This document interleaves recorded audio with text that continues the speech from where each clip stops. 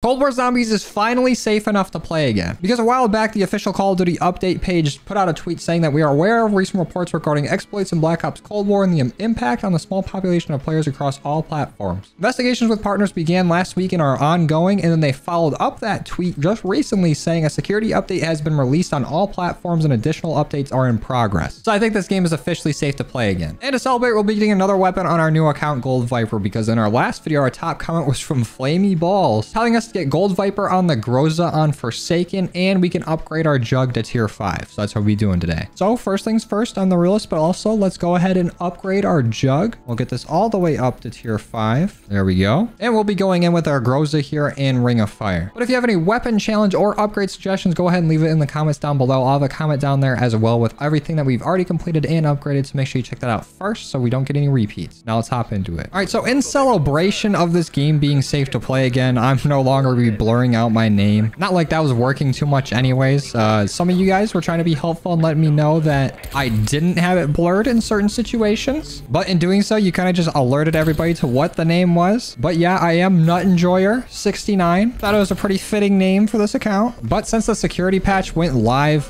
we did a live stream yesterday of me leveling up the Groza where the account name was officially revealed. But that stream was kind of a disaster. My internet was just not having it. So the stream was you know, lagging all around. Frames were dropping like crazy. It was not the best introduction back into streaming some Cold War, but we will be streaming leveling up our weapons from here on out.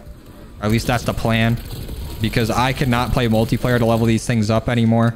It just takes so long getting them leveled up in there, so I gotta play Outbreak. Normally I do go through the camos, but I feel like it's kind of repetitive. I've already done it a bunch. You know, most of the camo challenges are all the same. It always comes down to just getting critical kills. So I do have a decent amount of just my normal kills done and some pack-a-punch kills, and I already killed all of my elites. But I only had like maybe 50 critical kills out of the 2,500 that I need. So we still got a lot to do today. But that's the only downside to getting this stuff leveled up in zombies. Like Outbreak is the most efficient way to get weapons leveled up. Like if you're playing with people and just going through and doing objectives. I definitely recommend only playing like 3 waves of Outbreak for it. I feel like the first 3 waves is the sweet spot for getting the most XP per zombie kill. But it's just unfortunate how much camo progress you get while doing it. I wish there's a way to just shut off camo progress until like we get it fully leveled up. So I enjoy trying to get everything done in just a single game of zombies. I did not mean to hit that nuke. What a waste of Ring of Fire. But actually, this is going to be our first grind on this account, fully using our leveled up Ring of Fire, which I feel like is the most satisfying thing to do in this game, is just find a nice spot to sit, pop your Ring of Fire, and just mow through an entire horde of zombies. It's just so fun to do. But I feel like I'm back in the full swing of zombies. Some of you guys might have seen recently we did a Zombies for Charity stream. It was for the Ocean Conserve charity. It was a good cause. But we played with Samuel the 17th, Jolts, and Skeptics. And we did like a series of challenges together, mostly in Black Ops 3 and in Black Ops 2. And there's so many like fun modes and like challenges that I didn't really know about until this challenge happened. Or this charity event happened. Like we were playing a 2v2 mode, like me and Samuel versus 2 other people on another team during the event. It's kind of like Grief, where your health is the amount of points that you have, and it's just like going until somebody gets to like 100,000 points and they have to hold that for like 2 minutes or something crazy. Now I'm not going to spoil anything. Yes, I am. I completely dusted them. I had like close to 40 kills. Samuel and I were playing on Horizon track and just going off. It was just such a fun game mode. And on top of that, I got to try to do some Easter eggs I've never done before. Like we attempted the Call of the Dead Easter egg, but we did it on the remastered map. And that map's just beautiful. It's a really well done remaster, and it was done by like fans of the game. And we attempted the Buried and Die Rise Easter egg. Well, I don't know if we really attempted Buried, but we were supposed to. But we definitely gave Die Rise a shot, and we just could not get it done. And then to finish it off, we tried to do the Origins Easter egg speedrun. But I'll let you guys see what happened with that if you want to go back and watch it. But it was a full 8 hours, so feel free to skip around in that if you want to check it out. And it's getting kind of hectic in here, so I think I'm gonna pop 1 Ring of Fire, take out this horde of zombies, and then we're gonna go try to get set up. Oh, this is so nice. I miss this. It's beautiful. a thing of glory. There's our 250 critical kills right there. We already got 156 this game. Okay, maybe we had a little more than I thought. Well, that's still like small potatoes compared to what we got to get the entire critical kill challenge done. And the Groza's doing pretty decent right now. But from what I remember using this weapon, its fast fire rate is nice. But this thing kind of becomes a pea shooter once you start getting into those like actual rounds, like round 28 and up. And since we have our jug fully leveled up, let me just grab it right from the machine since we're here. But I mentioned it in our last video, but I really just got to reiterate. I think I've been spoiled by Modern Warfare 2's like leveling system and unlocking system for their weapons. Well, maybe not the unlocking system. But the difference between this game and Modern Warfare 2, unlocking weapons most of the time is just some challenge that you have to get like a few kills in a game and don't have to complete it. You can back out. But in Cold War, they wanted me to get 3 kills without dying in, I think it was 10 or 15 completed games of multiplayer. So that means if I'm playing the game from start to finish for all 15 games, that's like 15 minutes per each game, 10 to 15 depending on the game mode. So if I'm doing the full multiplayer challenge and I'm getting it done every single game, I'm playing for about almost 4 hours, which is a ridiculous amount of time to unlock a weapon. But luckily there are zombies challenges in this. Sometimes the zombies challenges do make it easier to unlock the weapons. So what I had to do was get 250 kills with an assault rifle while zombies are stunned by, you know, an actual stun or by dead wire. So when we end up doing our Krieg 6, I have a little bit of weapon challenges done for that, but it had to be done. There was no way I was playing through all those multiplayer games and then taking the time to level it all up in multiplayer. It's not happening. But we do have all of our parts for our portal. I'm throwing a decoy. Zombie, get the hell away from me. Let's slap this thing together. You know, let's get a few kills before we head through the portal. All right, that's enough. I'm scared. And I just want to give a little appreciation to Flamey Balls for letting me just hop in here and get a weapon done with no, like, crazy challenge to do. Because don't get me wrong, those challenges are fun to do, but sometimes it's just refreshing to hop in here and just do a weapon. Like, I don't got to use no thermal scope. I don't got to use the ZRG, which is a challenge in itself. We just get to sit back, relax, and kill some zombies. Isn't that right, Abomination? All right, Ring of Fire real quick. I always forget that Ring of Fire doesn't block the Abomination's projectile. Even if it is a projectile? Oh no, he's just shooting beams out his mouth. It should be. And I'm completely out of ammo. This sucks. Okay, quick nuke. Enjoy that, zombies. Where's the ammo? Right here. All right, Abomination. Time for you to fuck off. There you go. Take it. One more head to go. Come on. Go ahead. There we go. So let's lift the lockdown and we will grab Pack-a-Punch and Cryo Freeze. But before we settle down in a grind spot, I need to go get Deadshot. I think it's on this side. Yeah, it is. What's up, Deadshot? Give me that. And now we're basically set. And something that came up in yesterday's stream that I thought was pretty interesting is that we were discussing what perks we would use in this game if Cold War had a perk limit. Like, what would be the perks that we would prioritize getting? And it's crazy how many of them came down to not even using it for, like, what they're primarily known for. Like, for example, Mule Kick. I don't really care about having 3 guns, but the added bonuses you get from upgrading Mule Kick is kind of crazy.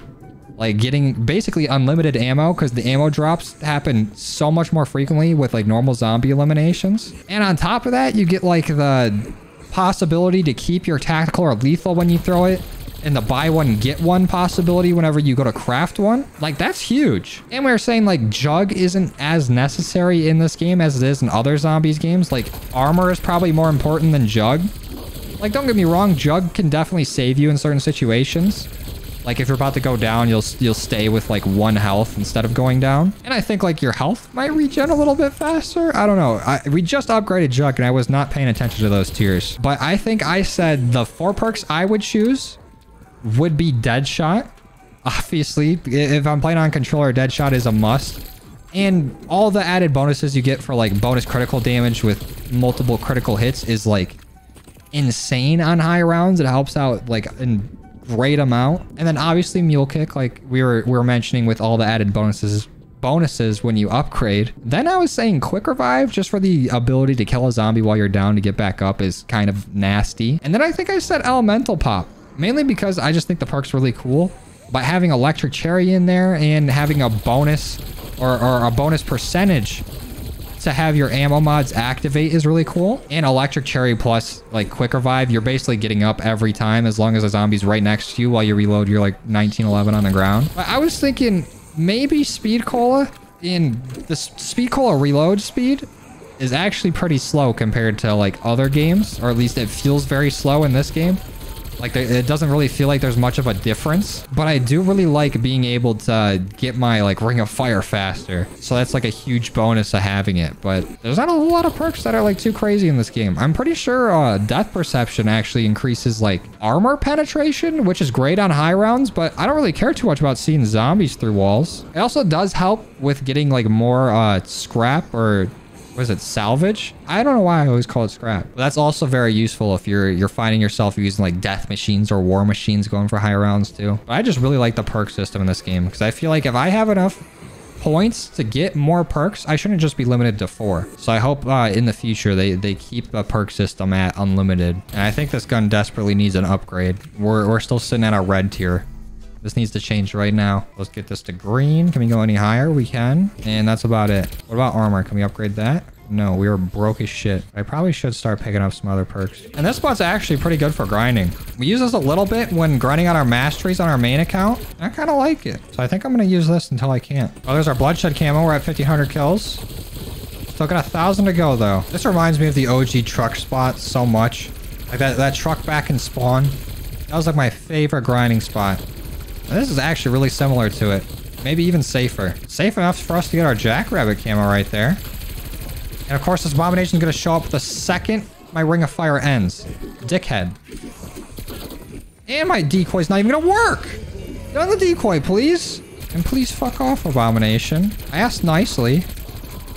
There you go. Those things got way too much health. And I got way too many points. I'm going to go Pack-a-Punch again. So let's get pack 2. Can't quite afford pack 3. But maybe we make a run for the Wonder Fizz. I still got a decoy left. We'll see if it actually helps us out. Go ahead and enjoy that decoy, zombies. And I will grab the rest of my perks. Except for Elemental. Good thing I ran out of money because I would have bought it. Oh, shit. Bad thing I ran out of money because now I'm dead. And I have no money to buy my perks back. All right, well, that was a bad idea. Came out of that with less money and less perks than what we started. At least we have enough to still get Deadshot back. That's just a necessity at this point. I guess we can just go back to the grind and pretend like that never happened. Oh, self-revive. I completely forgot to buy another one. Good thing that dropped. Because if we would have went down again, that would have been game. Actually, now that we're back at like 30,000, we got a few zombies left in the round. Let's get some perks back with a little less chance of us dying. There we go. Got most of them. That's probably good for now. Are we missing? Oh, PhD? Yeah, we don't really need that. But we do need to upgrade our weapon a little bit more. There we go. I just gotta save it for pack 3 and save enough to get this thing to legendary. Oh, I got a ring of fire for you this time, abomination, you little shit. Can't catch me off guard now. Plus the insta-kill. You're done. Later, bitch. Okay, maybe we desperately need to ring of fire on this spot. Otherwise, it's chalked. Oh, it's chalked. Disciple, could you fuck off, please? Kindly. I need to get out of here. Ooh. And there's tier 5 Jug helping us out. We should have went down right there. Actually, maybe once we get pack 3, we'll try it again. But for right now, that spot is not safe. This spot ain't safe either. Oh, shit. Oh, shit. Oh, that was crazy. It's still crazy. We're still living it. No fucking way we just survived that. Ring of Fire is such a cheat code. And we just got enough for pack 3, so I'm gonna go grab that. Damn, dude, that was insanely close. What did I say? Round 28, this thing would start falling off? I was a little bit off. Round 26. But we'll see if this can help it. Oh, shit, the abomination's right here the whole time? Get the fuck out of here. Skid fucking daddle. And we're down. Fuck me. Hey, maybe this isn't the best spot, but that abomination kind of, you know, threw our evaluation of it out of the way. We're struggling today. Yeah, let's grab a self-revive back before we forget. And I'm officially calling it on the donut shop spot. It ain't worth the risk anymore. Back to spawn we go. We'll just have to do a little bit of training until we build up a ring of fire, and then we can go sit by death perception and pop it. Oh, there's our rotten camo. We're all done with our normal kills. And we have like 1 or 2 zombies left. So let's go buy our perks back for the 80th time. Fuck me. And that's game? What the fuck? Mimic just took me and plucked me out of existence. All right, well, I guess we got to restart. Well, actually, the good news about us going down is that we can switch out our 40 round for a 50 round mag. And we still need 500 pack-a-punch kills and about 1,000 critical kills. Jeez. Well, the good news is we might be able to go back to the donut shop to grind. Okay, riddle me this. You know how like these little voice things pop up every time someone's speaking? So is Dr. Peck sending in a new profile picture like for this map? Like how do we have this? It looks like he's posing for it because it's not the same one as on Firebase because he's got one less eye. So they got like a LinkedIn or something that we're grabbing these from. What's the deal with them? Why does it sound like that? All my bullets sound like a wet duck or like octopus suction cups. Why does it sound like that? Ooh! Killed the abomination by meleeing it? Little bitch. Oh, there's all of our pack-a-punch kills. And we're about halfway there on our crits. Just 500 more kills to go. This should be the last of our crits, hopefully. Nope. Oh, it was! Let's go! Alright, we got Gold Viper zombies. You earned it. Go ahead and take me out. Thank you. So our final stats for our second game. 175,000 score, 1,386 eliminations, 1,042 crits, 0 revives, and I went down 4 times. Now let's make sure that we got it. All right, cool. Let's go ahead and hop in game and see what it looks like there. This kind of looks like shit. I understand why there's some of the secondary color taken away, but not all of it. Like we still have the wooden part in the middle here, and it kind of just clashes with like the matte black and the golden viper. Also, the inspect animation on the Groza kind of sucks. You barely see the gun. You almost see less of it when you're inspecting. Like you don't see any of the stock and you can barely see the mag. Kind of lame, but at least we got it done. But that's another gun done. Make sure you leave your suggestions down below of what weapon you want to see us do next, as well as what upgrades and whatever challenge you want us to do. But I'm gonna go ahead and end it here. Thank you guys for watching. I truly appreciate all your love and support, and I'll see you in the next one. Later.